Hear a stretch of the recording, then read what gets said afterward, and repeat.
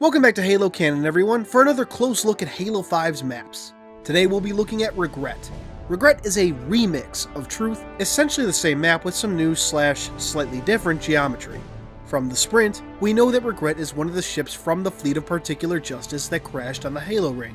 Now, whether this is the same ship as Truth is unknown, and probably will remain unknown until Halo 5 comes out, or until we get proper map descriptions. The big thing that people will most likely notice first with this map is that it is literally covered in bugs. Big ass beetles, to be precise. Whether these beetles are something that was native to the ring, or something that was on the ship when it crashed, in the same way that we see bugs throughout High Charity in Halo 2, is unknown, but I would probably guess the former. If it is the former, this would mark the second official sighting of fauna on the Halo ring, the first being the quad wings. Speaking of the ring, I have not been able to spot it at all when I've played on Regret. I've heard that you can see part of it in the sky, but I've personally never been able to spot it. The final thing of note is the new weapon, the Hydra. The Hydra is a human weapon reminiscent of the plasma launcher from Halo Reach. Like the plasma launcher, it can lock onto enemy targets. Unlike the plasma launcher, you don't have to charge it up, and you can fire missiles individually instead of en masse. And that pretty much wraps up Regret. Before we go, I want to share a little something else on Truth that I missed out on, and that many of you pointed out to me. In one of the lower areas of the map, you can see a hologram of a prophet speaking in what sounds like Sangheili, though it could also be Sanshayum.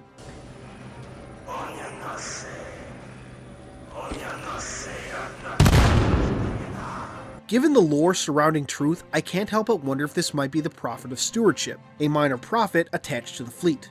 The only problem is that Halo the Flood states that Stewardship used an anti-gravity belt instead of a gravity throne. Given that, this hologram prophet could be another prophet who is attached to the fleet. The two other known are the Minister of Etiology, the Legate from the Halo graphic novel, and the Prophet of Clarity, Zoe Reskin, from Halo Broken Circle.